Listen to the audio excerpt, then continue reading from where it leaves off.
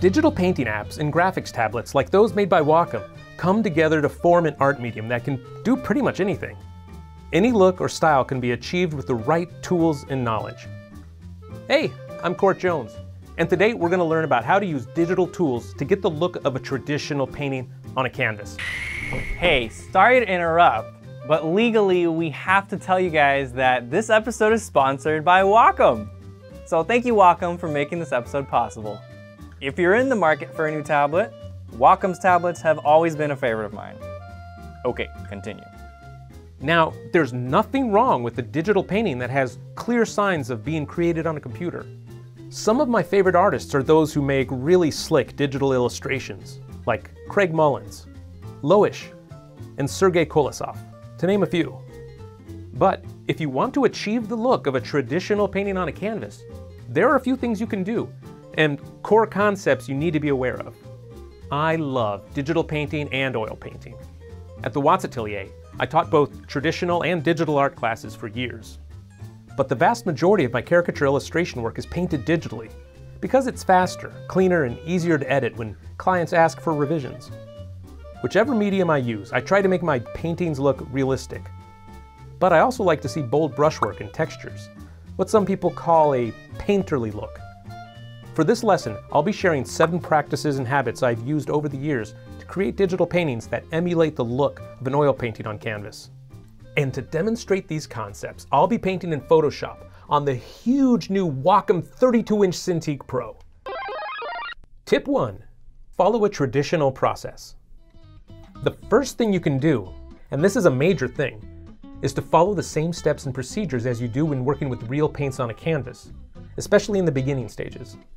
When working with oil paints, I'll usually start by staining the whole canvas a neutral or warm color. Then I do a quick gesture line drawing before I scrub in additional washes of local color to block in the big forms, or to act as contrast to the colors I'll be using later in the painting. Doing similar layers of undertone in a digital painting can help set you up for success later on, because those colors often show through in the final painting, adding unique interplays of the colors and giving an illusion of more texture or color vibration than would be there otherwise. Now, your traditional process might be different from mine. Maybe you don't have a linear stage and you go directly into blocking in the forms after the stain. And that's fine. But just remember that when you work with traditional paints, you learn a lot about the craft of painting in general, and eventually develop a distinctive personal style. That's why I always recommend students play with real paints first, before going to digital. Tip 2. Textures. One of the things that helps make a digital painting look like it was made with real materials is when there's a visible canvas weave or paper grain. When painting with real brushes on a rough surface, the paint will catch and stick to the surface in inconsistent ways. These imperfections in the strokes are part of what give a painting character and a feeling of being made by physical interactions. And that's really easy to replicate in programs like Photoshop, where you can apply a canvas texture to any brush in your toolbox. Photoshop now includes a lot of great natural-looking brush sets designed by Kyle Webster. And other painting apps like Corel or Procreate also have some really great brush options. But you can and should learn how to make and customize your own brushes so that you have more control over the look of your paintings. Here's a quick tutorial on how I created one of my personal favorite brushes, a streaky textured brush. First, draw a circular selection and feather the edges of the selection. Then, with black selected as your foreground color, use the paint bucket or click Alt Backspace to fill the selection. With the eraser tool, erase a few horizontal lines. Keep the selection active this whole time. Under the Edit menu, click on Define Brush Preset. Anything that's inside a selection will now be a brush stamp that will appear at the bottom of your brush menu. But you'll need to change a few settings to get it to work right. First, resize the brush using the bracket keys. Then, in the Brush Settings palette, click on Shape Dynamics, and under Angle Jitter, choose Direction. This will make sure that the horizontal lines stay parallel to the direction of your stroke, giving you that streaky effect. Next, click on the Transfer tab and set Opacity Jitter to Pen Pressure, so the stroke will fade out with less stylus pressure. Now to apply a texture. Earlier, I scanned my favorite Belgian linen and made it into a Photoshop texture. To create a texture from a photo, open the image, and then click on Edit. Then Define Pattern. The image will now appear as a pattern in the Texture tab. Click on the Texture tab. Select the desired texture and play around with the mode for different texture effects. Overlay mode, darken, and linear burn are my favorites. You can also use the brightness slider to change the influence that the texture has on the stroke. Once you've got brush settings you like, be sure to save it as a new brush preset and give it a descriptive name. Just a warning though, if you use the same texture on every brush stroke everywhere, it can become monotonous and repetitive, which will give it away as being digital. So, experiment with different brushes and different textures throughout the same painting. Tip 3. Limit your layers. Ideally, paint in as few layers as possible, or even one layer if you can. No. When you're working on a real canvas, you only have one physical surface, or layer, to paint on. Using a bunch of layers throughout a painting is kind of a safety net. Artists often do it because they're unsure about their process and want to be able to change or delete something. But I think it can hold some artists back from being more adventurous and expressive with their brushwork. When you do all or the majority of your painting on one layer, you'll be thinking and solving problems more like a traditional painter. And when you work more like a traditional painter, your paintings tend to look more like traditional mediums. Now, multiple layers can sometimes be helpful and are often practical necessities of the job, like when you're working for an art director who may want you to move things around or make revisions later. But try to keep layers to a minimum and solve your visual problems with your brushes. Which leads us to our next tip. Avoid special effects. One thing that digital painting allows for is creating special effects, like a soft glow around a light source, where the colors become oversaturated using a layer effect like overlay. Also, mathematically perfect gradients and totally flat fill colors are super easy to do with a single click. But done this way, there's a really artificial digital look. Also, this painting was done with the basic round brush, which can be a great tool, but you can do so much more with digital brushes that mimic real brushes. So I start this painting again, beginning with the stains of color under the line drawing. And for this whole piece, instead of a simple round brush, I use a variety of streaky and textured brushes. From start to finish, I don't do anything with a menu command or shortcuts. I don't use selections, fills, gradients, multiple layers, or automated actions. And when I paint a glow around this flame, I do it with colors selected from the on-screen color picker and different brushes. I keep manipulating the digital paint with careful drawing and edge control. The luminous effect of the flame is also created through control of my values. By keeping all of my surrounding values relatively dark, the candle flame will look much brighter by comparison, and the highlights on the metal will really pop. The difference between these two styles of digital painting should be obvious. When problems are solved with brushes, expressive brushwork, and smart color choices, it has a much more traditional look. Also, when you make a mistake, try not to use the undo command. Just paint over it. You may start to think more carefully about each brush stroke and each value when you treat it more like a real physical painting. Tip 5. Use a controlled color palette. Color is a huge subject which I can't properly cover here. A good way to practice seeing color is to study the works of past masters. Many of my favorite artists used very limited palettes and achieved great color harmonies.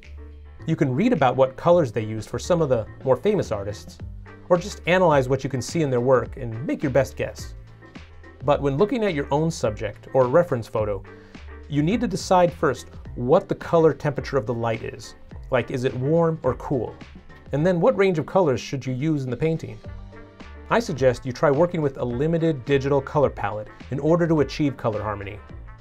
A great way to do that is to pre-select a limited range of colors in advance and to put them on your palette before starting. Try to set up all the major halftone, transition, and shadow colors. When working digitally, you can just put the dabs of palette colors right on the canvas you're working on. Just keep them off to the side, and as you paint, use the eyedropper tool to pick a color from the palette when needed. You can lighten or darken the palette colors too, but try not to add new colors as you go along. And most importantly, don't sample colors directly from the photo. That's cheating, and you won't learn as much. The more you engage your brain in this process, the better you'll eventually get at choosing colors intuitively. Remember, to be a realistic painter, you don't have to reproduce the colors in the photo with perfect accuracy. You should just try to make a compelling painting that's a reflection of your own artistic sensibilities. You have a lot of leeway with colors in a painting, as long as your values of light and dark are convincing. Tip 6. Stay back. When painting on a canvas, good oil painters tend to stand as far back as possible. And great oil painters stand even farther back. This isn't something you can really do when painting digitally. But what you can do is stay zoomed out on your work as much as possible. Try to keep the whole painting in view while working on it as much as you can. That will simulate what oil painters do when standing at their easels. You'll probably need to zoom in sometimes, of course, depending on the subject matter. But if you zoom in on small areas too much, it'll tempt you to overwork the details, increasing the chances that you'll sacrifice the unity of the composition. The farther away you are from the painting while working, the more impressionistic and painterly your work will be. And seeing the whole painting while working helps you see how the values and the colors relate to each other throughout the composition, which really helps with the color harmony. Tip 7. Forget the lines, it's all about the edges. When you start painting on top of a detailed line drawing, you may be hesitant to cover up those lines with paint and lose the drawing. But when working with real wet and juicy paint on a canvas, the reality is that you eventually have to cover up the lines and work the shapes back and forth into each other in order to manipulate the edges in interesting ways. In fact, edge variation is one of the most overlooked and underused techniques in digital painting. And it's probably the single most important trait of an artist's style, other than color, which distinguishes you from other artists. You'll get a variety of edges by painting back and forth over the line drawing, pushing, pulling, and smudging the digital paint. Real oil and acrylic paints mix on the surface. Colors overlap and cross-contaminate with each other. The more variety you add to your edges in your digital work, the more artsy and painterly your work can look. To soften and blend edges, look for brushes that have broken or streaky footprints, and then use a light touch. There are even some great digital smudging tools in Photoshop that create broken edges. But you should use smudging tools sparingly. And don't forget, for visual contrast, there should be plenty of hard, crisp edges in a painting as well if you want a realistic look. As a general rule, a good place to soften or even lose an edge entirely is when the values of two adjacent shapes are really similar. So you may have noticed a pattern. The recurring theme here is to try to mimic the procedures of traditional artists, and to limit your digital tools so that they reflect more accurately the limitations of traditional materials. If you do that, your digital work will be more a reflection of you and your skills, rather than the software. Thanks, Court, and thank you to our sponsor, Wacom. This is, in my opinion, the best digital tablet on the market. If you want to get one for yourself, my favorite is, of course, the biggest and the baddest 32-inch Cintiq Pro, but they also have 13, 16, and 24-inch options, and the mobile studio line, which doesn't require a computer to plug into. Check out my links in the description. See you next time. Get the look of a traditional painting on canvas. Hey, technically we have to tell you guys, I totally forgot the line. To get the look of a traditional painting on a canvas. Oh, totally just imagining it in my head. You were totally enraptured by my performance. No, I was, so. You don't think like just a casual douchey push would be better? Hey, sorry to interrupt. That might be